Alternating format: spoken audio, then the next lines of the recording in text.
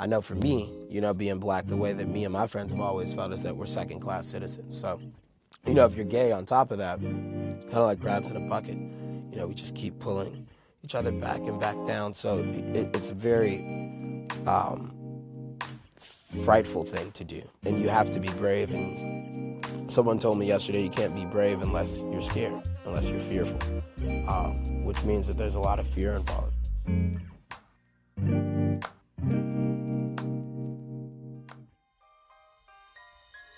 Unfortunately, you know, I had to come out when I was 21.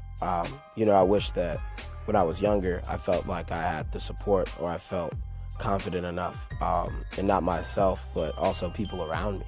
But, you know, the thing was that at that point in my life, I decided that, you know, I was 21, grown-ass man, I might as well be old enough to speak my mind, especially on the platform that I have.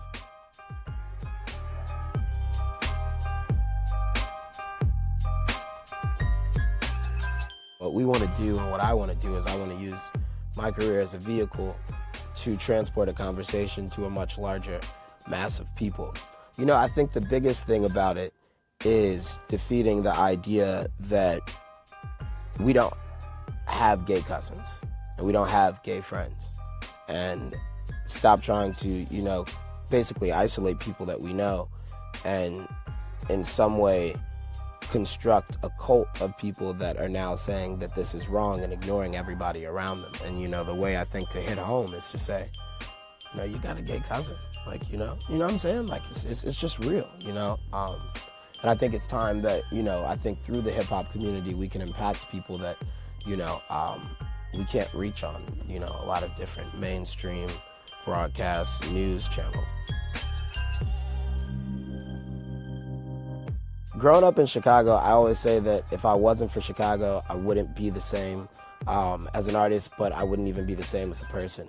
So in Chicago, there was this place we could all go. It was called, oh my God, it was called Open Mic. And they had this little studio in there, but Chance used to go there.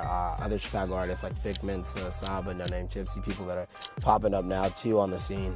We used to all go there and we would do spoken word. So like before we had any instrumentals and anything, like we were all like, you know, like poetry. But I think it was definitely, in order to be a lyricist, you have to somewhat have a metronome and tone of writing, and I think they go hand in hand with each other. And, you know, I loved music since I was a kid, so.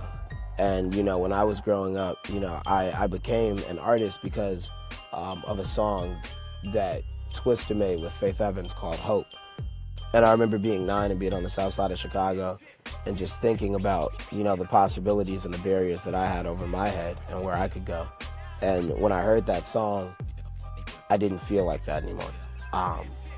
And, you know, that's kind of, you know, that's what made me want to rap, and that's what made me want to make music.